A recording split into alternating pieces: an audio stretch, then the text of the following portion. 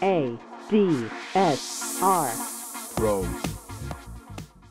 Hi, welcome back to ADSR Pro with me, Mike Smith. I'm going to continue on with the Modal Craft App and the Craft Synth, and this time I thought I would show you how to initialize a preset and save a preset. So in this area here where you can choose your presets, if we just click, you can see it opens up all our presets, and what we can do is click Initialize, and then let's go back to the synth. And basically let's start patching, creating a patch.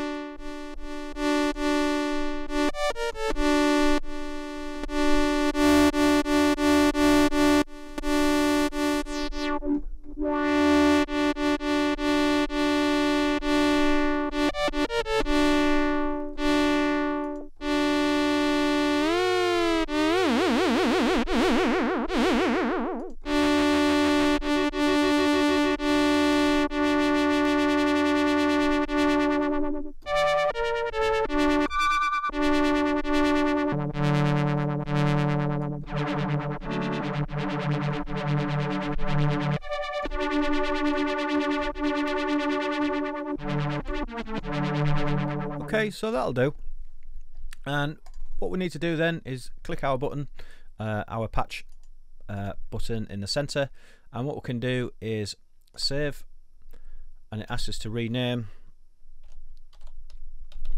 so we'll call that wobble and click save, and straight away you can see there it's updated this factory preset.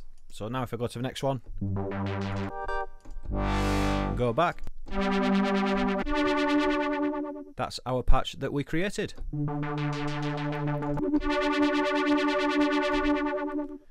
Also, what we have in the user preset section is the option to change between different banks.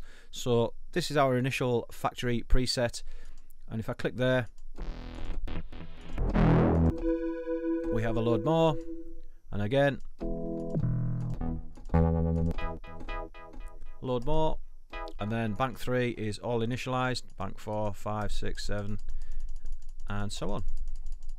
So plenty of ways to create loads and loads of patches without losing them. So very handy little app. I'm really impressed with it, and I'm sure there will be updates in the future, but right now it does everything I need it to do.